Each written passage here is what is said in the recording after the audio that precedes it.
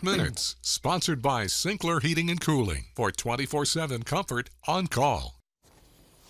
All right, Brad here with 3 brilliant minutes. Now, first of all, we got to promote this. This is a special tomorrow. Yes. 30-minute, 30 brilliant. I didn't know you were capable. My top 10 favorite stories from this past year will air tomorrow at noon here on WBAY. Going to be competing for eyeballs, obviously. You got the Packers game, you've got a feast in front of you, you know, but it'll Set be the there. DVR. Right, okay. Hey, I wanted to follow up on this story that we first brought you a couple of weeks ago. You were working with me then, and of course we've been following it this week. The astronauts a few weeks ago working outside of the International Space Station drops this tool bag. Then over the weekend I saw that it was visible in binoculars, okay? And we told you last night when and where to look. One of our viewers saw it. Wow. He says, I was able to see the tool bag. It was barely visible with the binoculars I used, but I was able to see it. It was real faint compared to the space station. For every once in a while, it seemed to flash a little bit brighter. I assume it might be rotating and catching the sun better. I also did see it with binoculars. I have some advice for you along with Pete over in Shiocton. The trick is, I think, to hold your binoculars really, really still.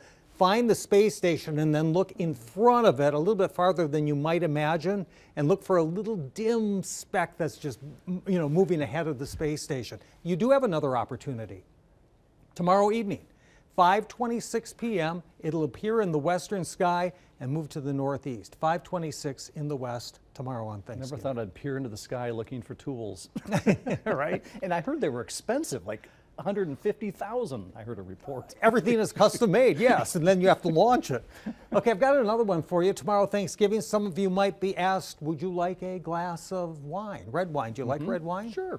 I like it. It doesn't like me. I get a pounding headache, and I guess I'm not alone. In fact, a number of people have this problem. You just have one, Brad. Oh, that's the trick. Okay. This comes from UC Davis.